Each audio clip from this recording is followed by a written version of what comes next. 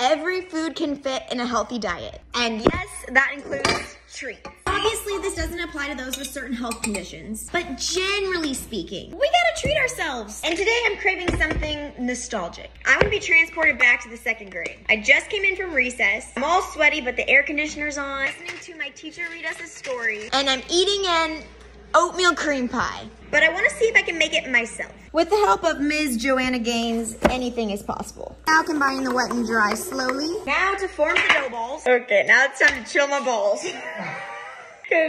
In you go.